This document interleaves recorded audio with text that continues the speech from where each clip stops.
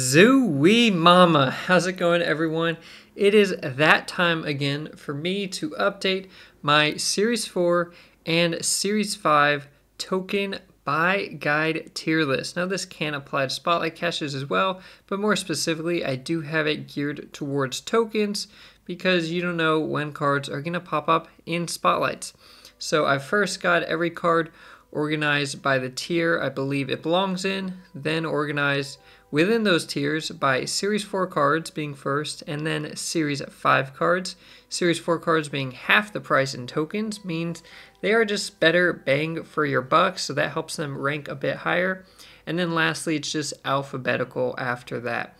So I'm first going to add in all of the April cards, all the new cards that came out in the April season, because this here is my list from about a month ago. Okay, so we've had a couple patches since then, a couple OTAs, and we've got some changes to make. So I'm going to add in the new cards, and then I'm going to adjust some of the existing cards based on just some card changes, mainly some buffs, some nerfs, and how those affect some other cards. So we will go ahead and get started right away with the new cards that we had come out in April. So first up, we had Baron Zemo, who is this season pass card, and he's now available as a Series 5 card.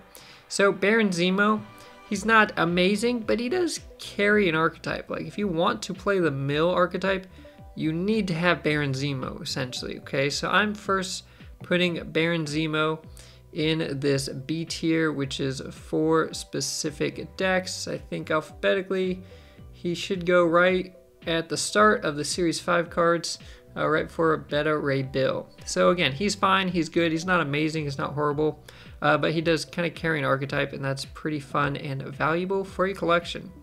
Then we've got Red Hulk. Red Hulk originally came out as a 6'11". He was pretty quickly nerfed to a 6'9", but he's still very powerful, and he's so flexible. To me, Red Hulk is easily in the A tier. Move him here. There's even arguments for him in S tier, even though, you know, he has a full 6,000 tokens.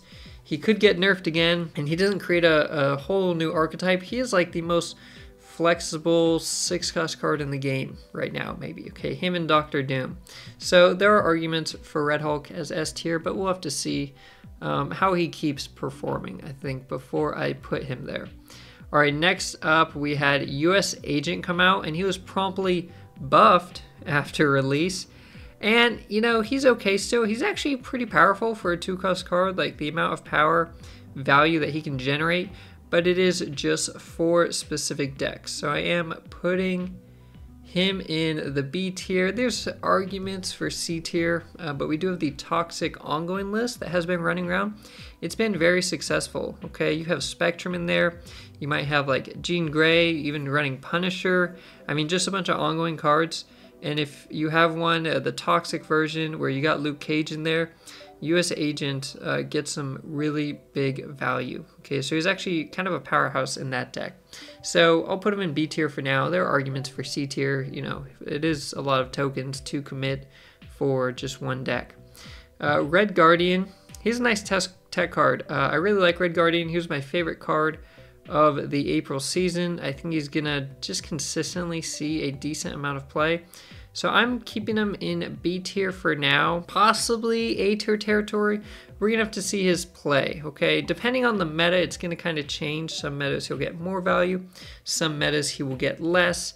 And you know, there are a couple options. Maybe you wanna run a Rogue instead. Maybe you just wanna go more expensive with like Enchantress or something. I mean, he's not really needed, but he's a nice option. He's pretty good in Conquest mode. But I think for B tier is actually a good home for him as a strong tech card. All right, then we've got White Widow. Also a good card, maybe probably my second favorite card of the April season. I'm putting White Widow in B tier as well. Again, she's another card. She's tied to an archetype, kind of like US Agent. She's tied to clog decks or junk decks, whatever you like to call it. But she's really strong in those decks. They maybe now kind of need her, you know, so maybe she's getting close to A tier territory, but she's definitely not as impactful or needed as Annihilus. And, you know, she's good, but she's not carrying the archetype. So I think B tier is a good home for her, for now at least. And then we've got Valentina.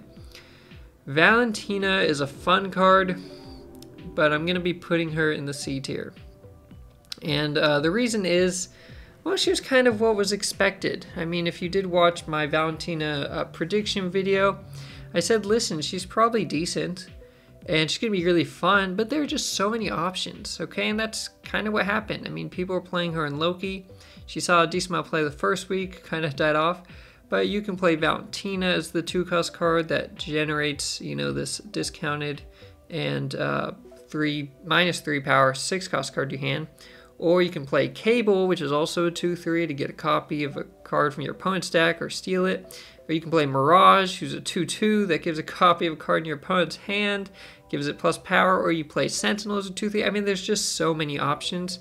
Okay, Valentina's really not needed. She has a good bonus for her fun factor, but she's just so replaceable, okay? Even if she was a little bit better, even if the 6-cost card pool had better options, even if she didn't give it -3, kept it at original power, just -1 or -2, there are just so many options. It's such a tough spot to compete for, and the fact that everybody has Sentinel, everybody has Cable, and Valentina's over here at 6,000 tokens, I mean, that's really hard to justify spending 6,000 tokens on a card that's pretty similar to cards you already have in your collection. So I think those are my current homes for all of the new cards. So I moved Baron Zemo to B tier, Red Hulk, the only one I'm putting in A tier, US Agent, Red Guardian, White Widow going to B tier, and Valentina getting the low score of the month in C tier. US Agent, again, has arguments for C tier, but he did get buffed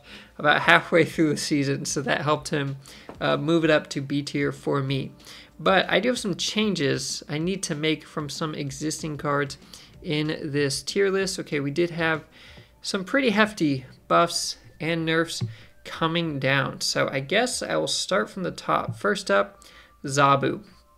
My boy Zabooty took a big nerf. When I last did this list, he was a 2/2 ongoing still. Now he's a 2/3 on reveal.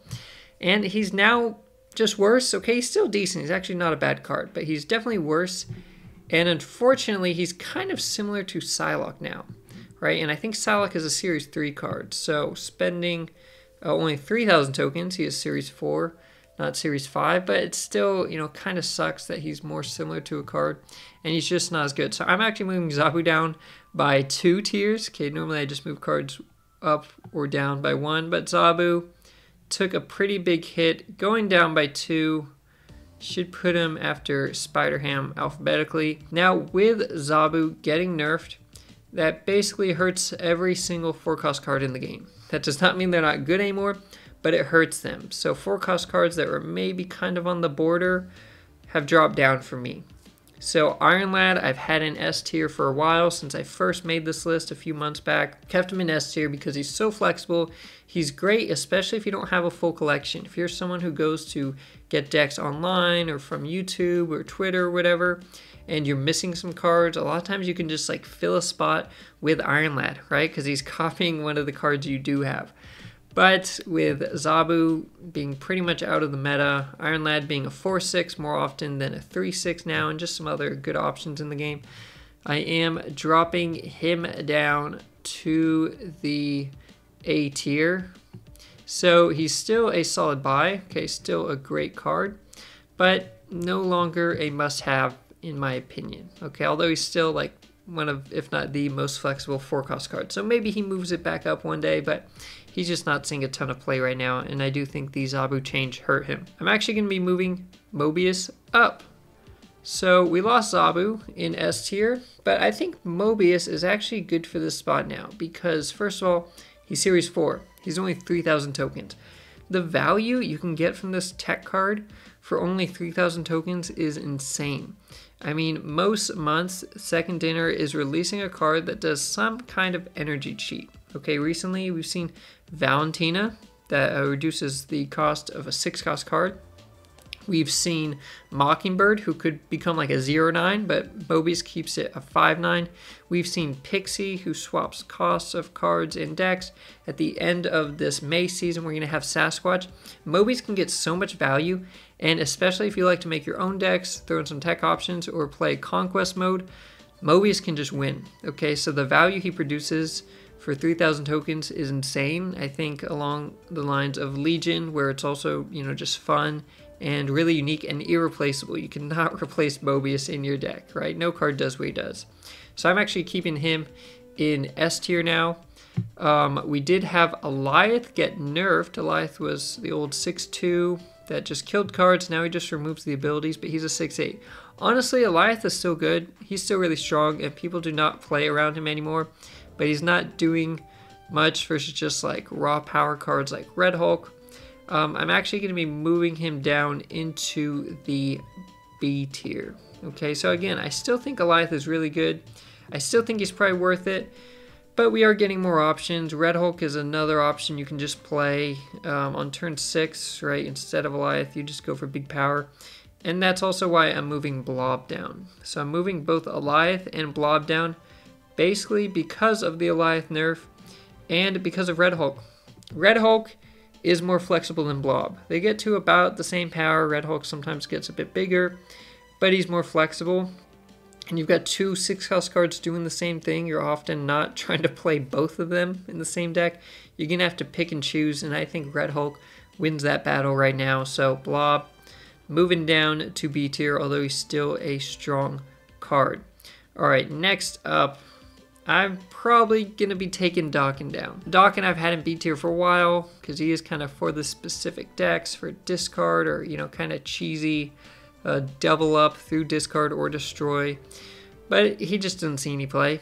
Old season pass card. He is series 4, but he just does not see play. Discard decks have better things to do. There's multiple versions, sub-archetypes of discard that don't run Daken, and they're just better than the Daken decks. So I'm dropping him down to C tier. Sorry, Daken. I think he needs a bit of a buff. That'd be cool.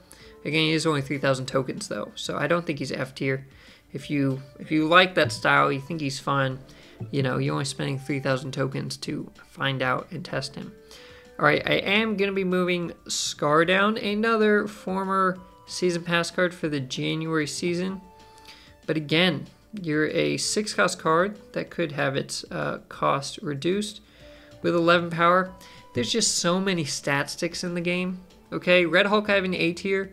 At some point, they're probably going to release another 6-cost card that just gets really big power, and that will replace Red Hulk. I mean, stat sticks are the most replaceable cards in the game. So they may be really good right away. They often have to be really good to see play, because if they're not good and they're boring, they're not going to see any play. Okay, but if they're boring but they're really strong, they'll see play. And so they're often pretty good right away or just decent, kind of like Scar. And over time, they'll maybe get nerfed if they're too good, or a new, bigger, better card just comes out and they get easily replaced.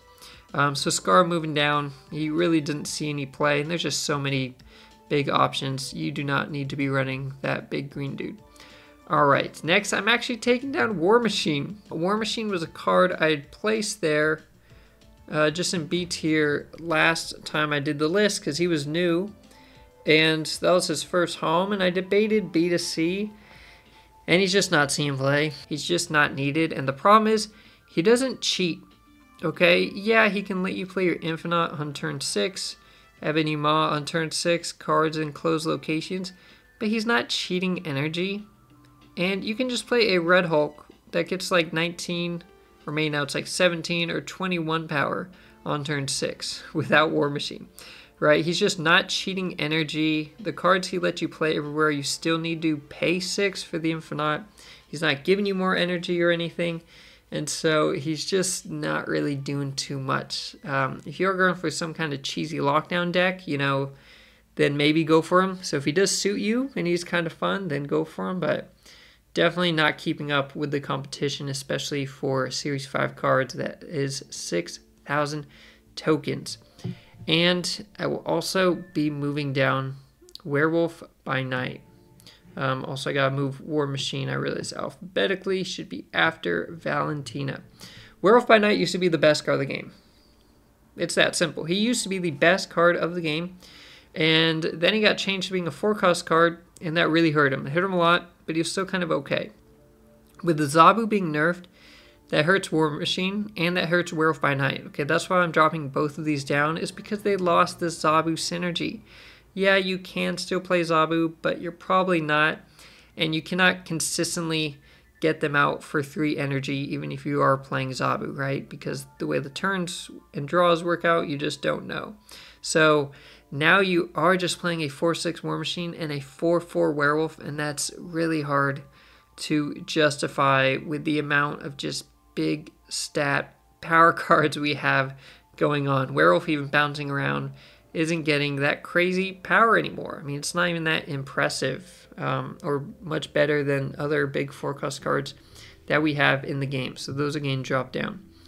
In terms of some C tier cards that I'm going to be moving around, Lady Deathstrike has had a funny story. Since I made this video last month, she got buffed to a 5/7 and then she got nerfed to a 5/6. And they did change her ability where she only kills cards with 3 power or less. She's good. She's seen a lot of play in junk decks alongside Annihilus because you kill Sentry's Void. If you don't get Annihilus, you can play Lady Deathstrike instead. So she's good.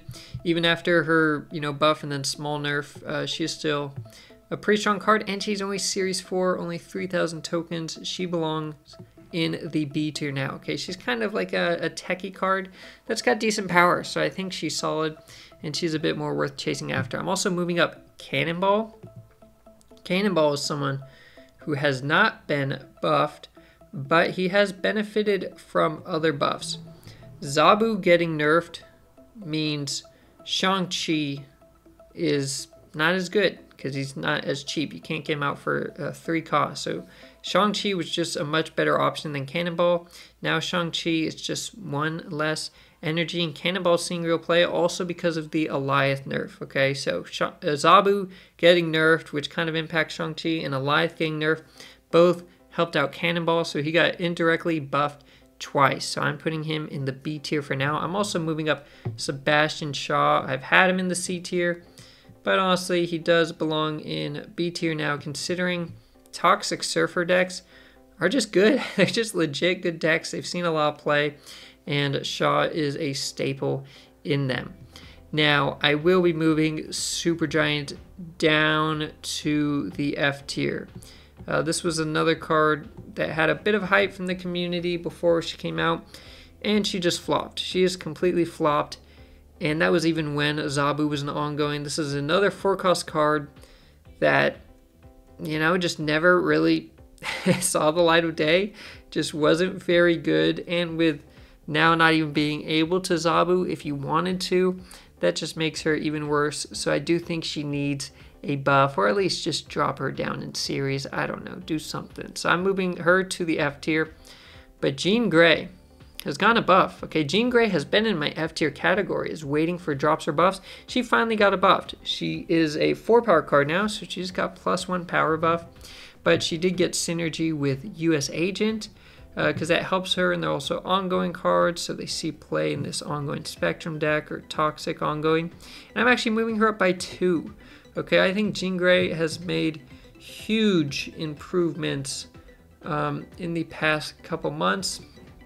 Getting this small buff and getting some other cards to synergize with, she's decent now. Okay, it is specific. You are just playing these ongoing or Toxic ongoing decks, but she can work well in them, and she is surprising, and she can be really hard for some other decks to deal with, especially in Conquest mode.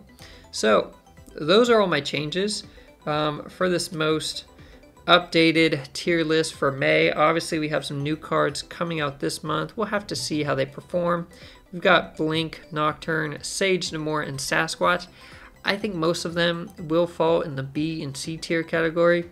I could see Blink and or Sasquatch falling in A tier. Okay, I do think those are the 2 pretty clear standout cards of the month because they both cheat. Okay, they're both energy cheaters.